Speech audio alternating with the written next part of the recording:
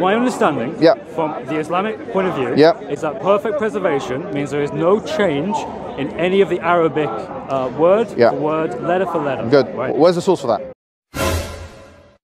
Where's the source for that? And frankly, you know, the Quran has been preserved, we believe, since the time of the Prophet till now.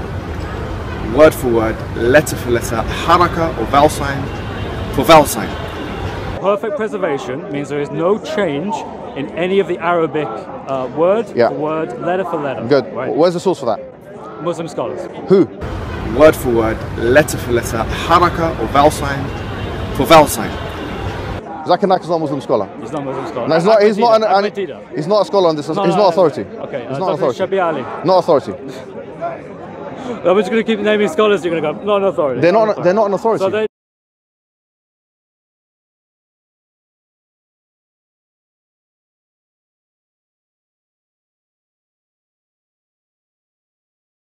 Who? These teachers are, mashallah, the most qualified teachers in Europe. How does preservation work? And in other words, how has the Quran been preserved?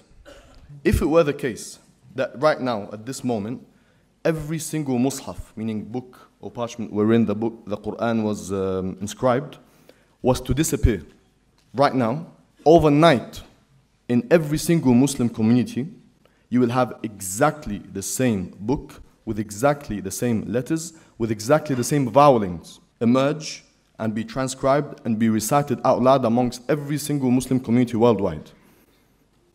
That's special. Perfect preservation means there is no change in any of the Arabic word for word, letter for letter. Good. Right? Where's the source for that? Muslim scholars. Who? Okay. One name. These teachers are, mashallah, the most qualified teachers in Europe. Exactly the same letters with exactly the same vowelings. Who? That's special.